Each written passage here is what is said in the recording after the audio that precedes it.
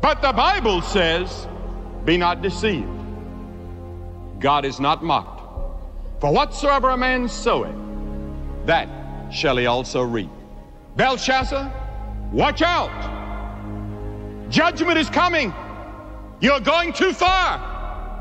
There's a point beyond which the patience of God will not go.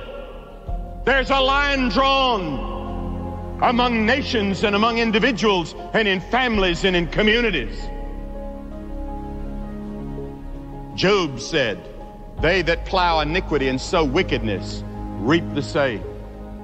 Keep on plowing your iniquity. Keep on sowing your wickedness.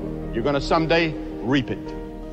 Hosea said, for they have sown to the wind and they shall reap a whirlwind. Jeremiah said, they've sown wheat, but they shall reap thorns. And so in the middle of this banquet, Belshazzar's dancing with a beautiful, sexy young girl. And all of a sudden, everyone is quiet. You can hear a pin drop. His face turns white. The Bible says he begins to tremble.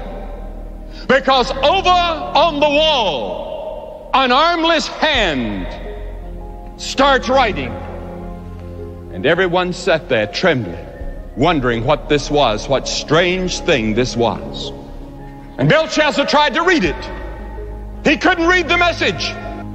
So he said, let's call the astrologers and the soothsayers and the Chaldeans. Let's call the magicians. Let's call all the people that can read this type of thing. And they came in.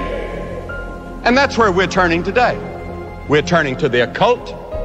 We're turning to the astrologers. Oh, please tell us what the future is going to hold.